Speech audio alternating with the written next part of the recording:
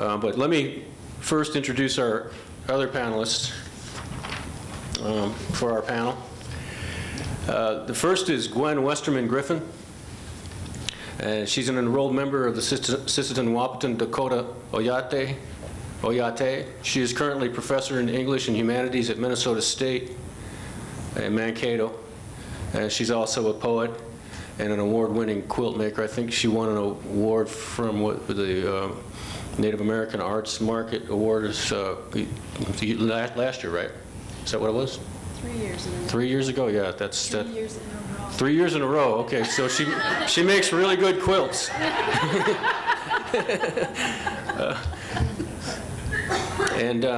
I also want to say that she is one of the driving forces behind a very unique literature symposium that is traveled throughout reservations in the United States, the Native American Literature Symposium. She's really been one of the key organizers in making sure that the literary people and Native communities meet. And so most of the Native Lit Symposium meetings have been held on reservations. They had for a couple of years at Mystic Lake Casino Resort, and it was held right there. And a couple of years ago, we had it up here in Michigan at the Saginaw Chippewa Reservation. And now they're back at Mystic Lake, and I think they're going to Isleta next year for the conference in February. So I really appreciate her efforts to bring those kinds of activities right to the reservation. That's really a fantastic thing she's done with that Native Lit Symposium. Please welcome our panelists. We'll get started here. Hamitakiapi, Damakota, Winuna Himacha, Ampetu Kinde Wachia Ke Iomakpi. My name is Gwen Griffin, and I greeted you in the language of my father's people, the Sisseton-Wahpeton Oyate of the Northern Great Plains. And I was told by my elders, my aunties, my dikshis, that when I go and speak in a public place, that I need to speak in our language so that people know our language is alive and that we use it on a daily basis. So I said, hello, my relatives. I am Dakota. I'm called Winuna, or firstborn girl. I haven't paid the money yet to the appropriate shaman to get a real Indian name, unless you count Thomas King's Indian name generator. And in that case, from the Dead Dog Cafe, my name is Josephine Slithering Buffalo.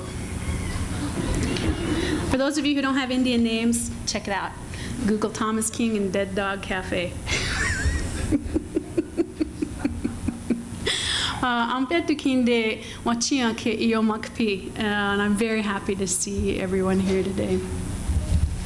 The title of my presentation is Performance and Cultural Production in Arts and Humanities, or Don't Rain on My Indian Parade. Cultural exploitation in American higher education continues to be a problem in a wide range of fields. In arts and humanities, we are faced with inconsistent or non-existent guidelines that enable ethnic fraud, especially American Indian ethnic fraud, and they continue to be unchallenged. However, as indigenous activists, scholars, and artists, we do have precedents to challenge fraud within our own institutions. How many of you in this room have been witness to various forms of cultural exploitation? Okay, almost everyone. We can tick off numerous examples in literature, in reporting, James Fry and a million tiny pieces, a million little pieces, and Jason Blair of the New York Times, just to name two. In his study of how Americans have played Indian, Philip Deloria points out that as the United States has enshrined a multiculturalism that emphasizes culture more than multi, simply knowing about Indians, African Americans, Asian Americans, and Latino Latinas has become a satisfactory form of social and political engagement.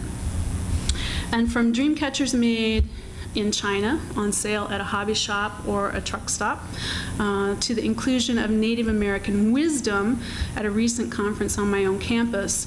Exploitation of American Indian culture is almost a sport.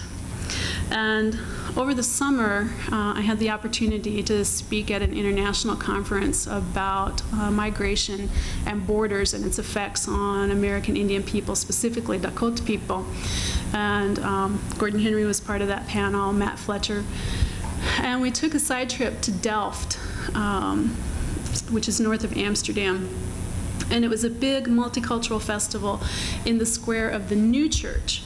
And the new church in Delft was built in the 1400s.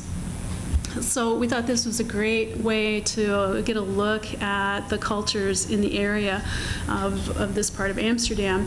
We went up and down the booths. There was food and music. And we came around the corner and we saw dream catchers being sold by Indians from India. And we thought that was great. We took pictures standing by them. And we went on down a little bit farther and we could smell sage burning. And we thought, great, we found Indians. And we came around the corner and there was somebody there burning sage and had some examples of Mexican indigenous music and books on spiritualism and other kinds of New Age practices. And a young man was asking this person about the use of sage. And he said that he had asthma, bronchial difficulties, and would sage help him, heal him of that. And the man behind the booth said, well, do you smoke pot? Do you smoke hash? And the young man said yes. And of course, you have to remember this is not an illegal activity, I think. And the young man said, yes, I do. And the man behind the booth said, well, mix this sage with your pot, and it will heal you. We were appalled. We stood there for quite a while waiting to talk to him, but he would never acknowledge that we were there, so we finally just left. So it's not just an incident that happens in the United States. I think it goes across the globe. And rather than be charged with living in a glass house and throwing stones, I will focus on some aspects of this sport of playing Indian from my own direct experiences. And many of you will recognize similar occurrences in your own institutions. Last week, my institution hosted the 27th Annual Women in Spirituality Conference.